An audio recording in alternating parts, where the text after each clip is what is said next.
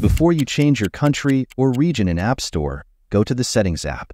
Then tap on your name on top and tap on Subscriptions. Make sure you do not have any subscriptions on your iPhone. If yes, then you must cancel all your subscriptions, or else you won't be able to change your country or region in the App Store. Now swipe up and open the App Store. Tap on the top right corner and select your name on the top, and then tap on the Add Money or Funds menu.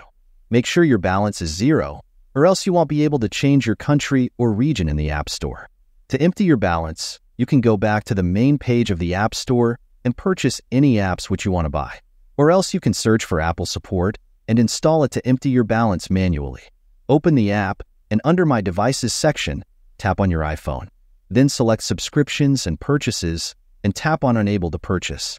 Then scroll down to contact Apple support by message or call.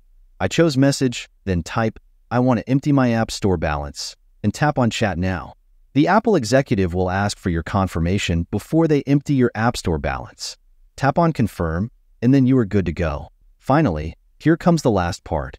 Go to the App Store, tap on the top right corner, and select your name on the top. And then tap on Country/Region. Tap on Change Country or Region, and select your country name from the list. Tap on Agree in the top right corner. Then select None under the payment method. Type the required section under the billing address. I am typing a demo address for the video. Make sure to type the zip code correctly and then tap on Next. Your App Store will restart automatically and your location has been changed successfully. To show you the proof, we can go back to the top right corner. Tap on the name on top and you can see that your App Store location has been changed successfully. Subscribe to Techloper for more such iPhone-related content. I will be back soon in my next video. See you over there.